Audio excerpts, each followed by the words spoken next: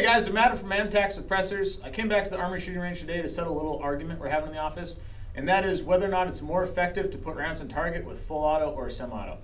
Just so happens we have the tool for the job here. We have a JP GMR 13 that's been converted to full auto, our Hornet 9mm overbarrel suppressor, and a Vortex SPARC AR red dot on top of it. So really fast rifle to run across targets. So what we're going to do is I'm going to do a little strafe on semi-auto, put 2 holes in each one.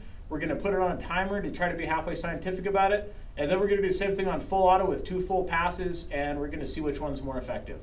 So here we go.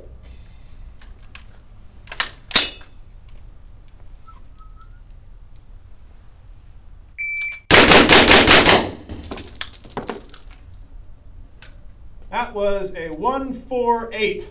I bumped the timer pulling it off my belt here, unfortunately. But let's go look for holes in the target.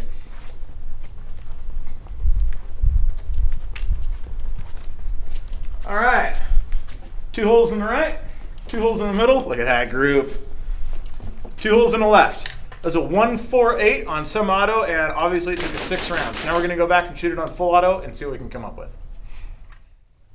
All right, guys, we taped up the run from the semi-auto, so all the holes we see here will be from the full auto run. It is going to take a little bit longer to get on target and get that first round off because I'm going to have to run the safety all the way around. But I have the feeling that we're going to make up for it with the splits here. I'm going to give it 2 big old good-fashioned Hollywood strafes just to give the full auto a real chance here. Here we go.